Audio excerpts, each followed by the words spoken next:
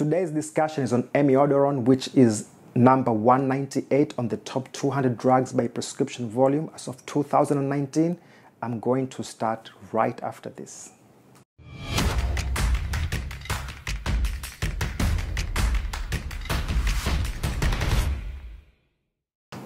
What is going on? My name is Abdul Bashawuth and welcome to another video. And if this is your first time here and you want to learn about drugs and diseases, start now by subscribing and clicking the bell so that you don't miss anything. The list of top 200 drugs is coming from this website, and this website gets this information from US Department of Health and Human Services. So at number 198 is amiodarone. Amiodarone is a generic name. Another generic name is called Pesirone. Brand name is called Cordarone. It was initially marketed by Wyeth Pharmaceuticals.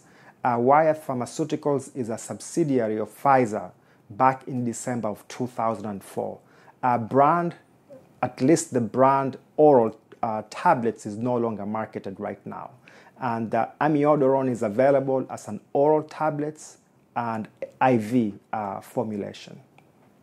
According to the GoodRx, you can get 60 tablets of the 200 milligram for about $15, or 30 tablets of the 400 milligram for about $53. Now I'm going to briefly talk about amiodarone. So amiodarone is considered a class 3 antiarrhythmic drug. It's indicated to treat and prevent certain types of serious, life-threatening ventricular arrhythmias. Arrhythmias is an irregular heartbeat, and it works by relaxing overactive heart muscles. These drugs come with a black box warning.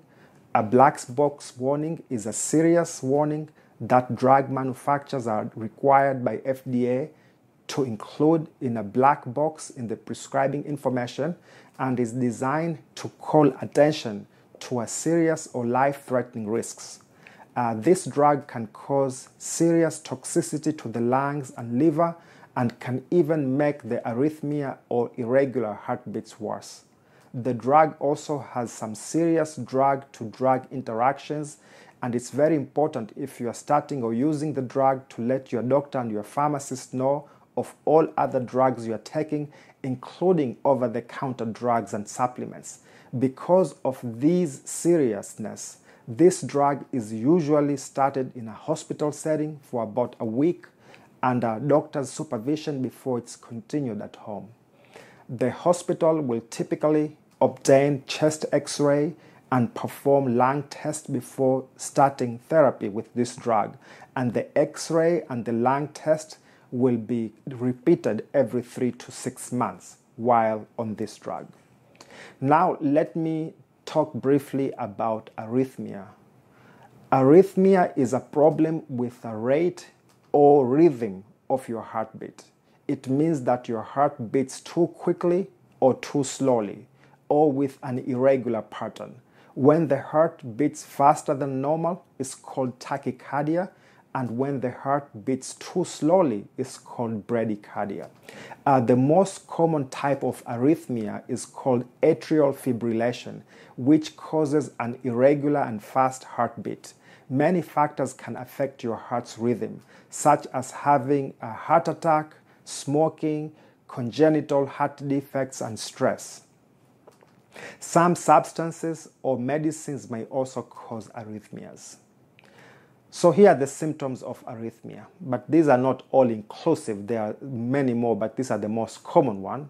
Fast or slow heartbeat, skipping beats, lightheadedness or dizziness, chest pain, shortness of breath, or sweating. Your doctor can run tests to find out if you have an arrhythmia. Treatment to restore a normal heart rhythm may include medicines or an implantable cardioverter defibrillator known as pacemaker, or sometimes a surgery may be required. If you have any questions, be sure to leave it in the comments section below. If you want to learn more about drugs, diseases, how the drugs work, their side effects, drug interactions, Start now by subscribing and clicking the bell so that you don't miss anything. Thank you so much for watching. I will see you next time.